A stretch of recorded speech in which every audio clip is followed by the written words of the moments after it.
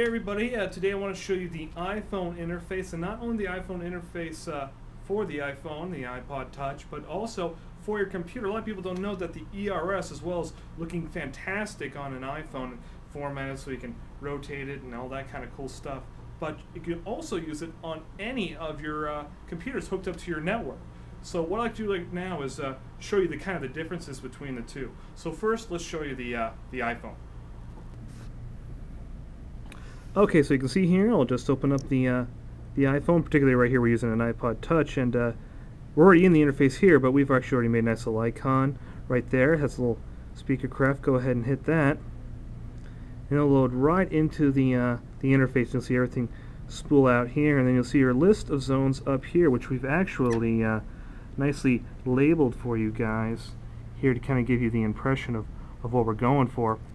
And if you click on, let's click on the bathroom right there, give it a second and it'll go into the actual all the source lists here. So you see we have a couple different sources. We have the iPod up here, we have your jukebox and those kind of things. So let's go ahead and click on the iPod, and then you'll immediately see the list of everything on there, just like you would on Mo keypad. See now playing, playlists, artists, that kind of thing. So let's click on artists, select some Alice in Chains, and it'll take us into their album listing, Jar of Flies. And then from there, let's go ahead and select Rotten Apple. Give it a second too for the iPod to spin up, and then you'll see that it actually goes into the now playing section of the iPod.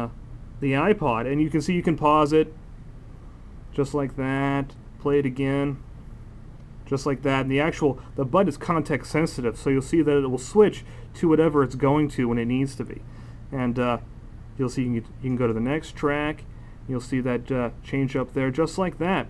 And the same thing is like that for anything else. And you can switch it into party mode just like that. And the party mode button will change. And you can kind of do all that kind of stuff just from your iPod.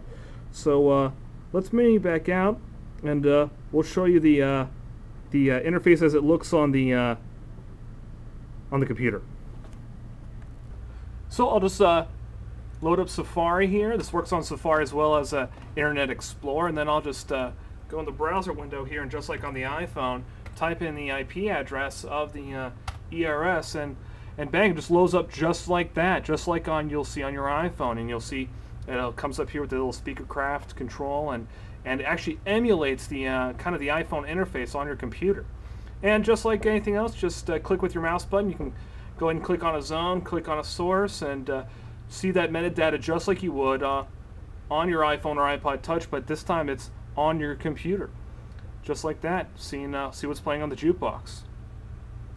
So as you can see, I have the iPhone interface working on my computer, as well as working on this iPod Touch here, as well as you can even run on an iPhone. So just kind of shows you the versatility of the ways this ERS can be used. Just because they don't have an iPhone or iPod Touch doesn't mean they can't use the system. And as you can see, our MCC has no keypads plugged into it, but we're controlling the whole thing just from the palm of your hand or from the convenience of your own computer.